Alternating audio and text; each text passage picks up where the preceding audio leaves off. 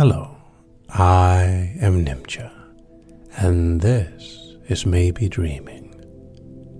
This file is like a memory of a dream or something that I've seen or heard when I was asleep. Something that didn't quite make sense, and yet it all fit together. Pieces of different puzzles that somehow twisted into a cohesive narrative that I was doomed to follow. In the end, I don't know if I was sure or just maybe dreaming. I don't really know where to begin. Like many dreams, it sort of started in the middle, walking somewhere on a well-lit street, the street lights casting shadows with every step, the weird silence somehow punctuating every single move I made.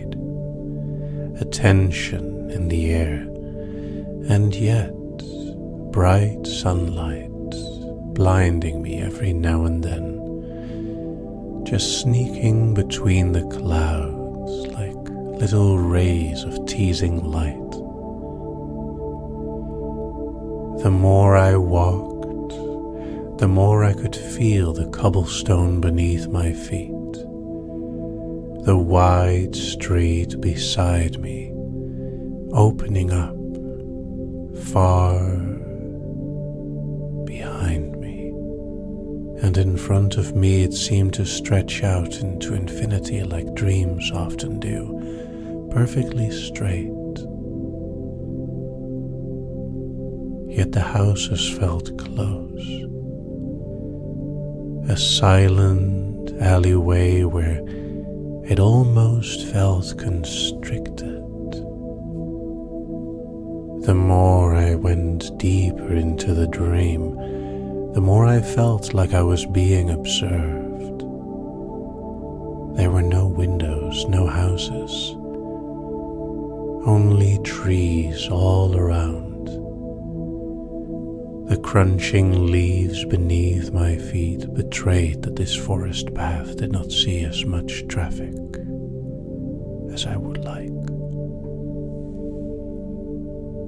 Here in the dark, it was difficult to navigate, just barely enough light by the moon to see where it would lead me.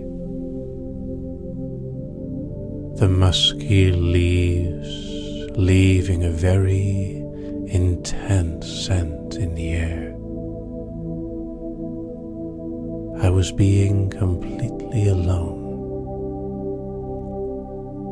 No birds, no critters, just the deafening roar of the leaves moved by stormy winds. And the more I walked into the forest, the more I felt myself drifting into a destination that I couldn't comprehend. I knew I was heading somewhere. The gentle scent of flowers appeared to lead the way, and it was very important to get there. I wasn't chased, I was all alone. And the beautiful fields around me greeted with golden waves in the wind, gentle blue skies calling. And in the distance, a few curves away, there was an old ruin. Behind it, the sun was setting, almost calling me towards it, a destination that didn't seem to exist. I had to get away from the city behind me. The streets there were too straight, and with my feet on the cobblestone, the streetlights the only visible dots in the darkness, I just had to keep moving forward, deeper into the dream, walking, traveling. I was all alone, observed by so many eyes. There were many windows, lights behind them, casting shadow on the thin alleyway. The perfect silence masked the wonderful floral scents still guiding me. The wide paved road led all the way towards some kind of building, modern, fresh, new, glass and steel, lit, but empty. So many silhouettes seemed to hide away wherever I looked. And the more I went into the dream, the more I knew I had to get away. I tried to run. My legs didn't seem to want to move at the speed that I desired. I could tell the silhouettes were closing in. Others, nobody. Simply trees that punctuated the landscape. Curved roads that begged to be explored. Paths that split. All I could do was follow the dream, drifting deeper into the reality that I knew wasn't there. I was all alone. Gently rustling leaves seemed to invite the waving of the stalks of grain around. The warm scent of paper and a hint of flame. The narrow sandy road seemed to twist and turn and just tempt me to turn around. And yet I knew that I needed to get away from where I was before. I needed to get where I was going, and the dream wouldn't be done until I got there. Deeper and deeper into the dream, the wonderful fantasy where nothing was what it seemed. Maybe dreaming, maybe awake, only to drift deeper. The musky leaves littered the cobblestone. Nobody had swept here in weeks. Autumn had fallen. Adrift in the wonderful sense of spring. The alleyway brought me to the big street where I needed to go.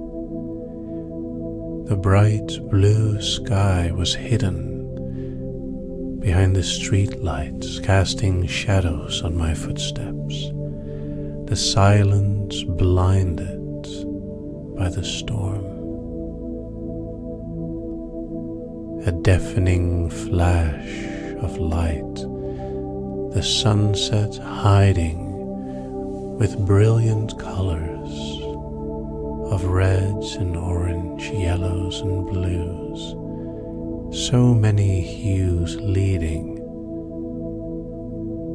into the soft scents of petals.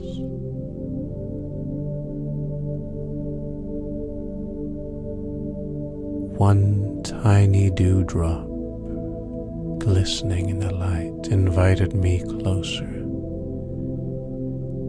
It seemed to slowly want to fall from those colorful petals, a flower of unimaginable sunset colors.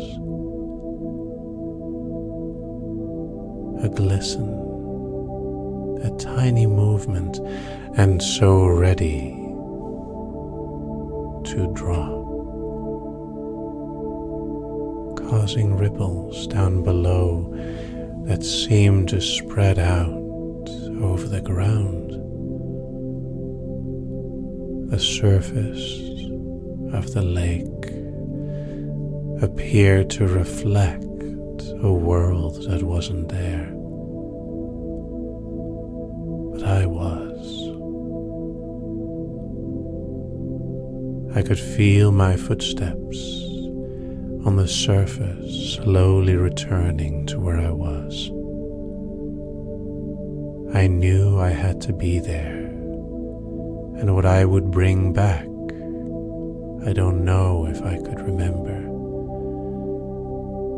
Dreams have this strange tendency to evaporate so easily in the light.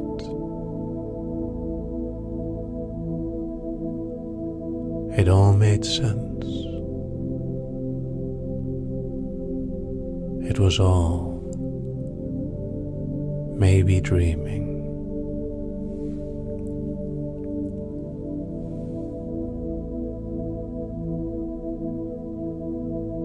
As I walked back to my own consciousness, I could slowly feel my mind returning. Alleyways and ruins, forests and buildings, everything worked together to lead me to the one place where I knew that I was there. Sometimes the world even seems like a dream, and when I'm awake, it's difficult to know if that's really what I am.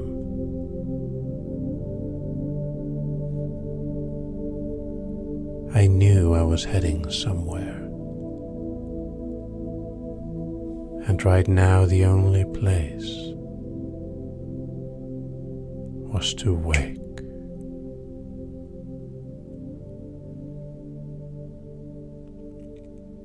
I hope you enjoyed the story, and thank you for listening.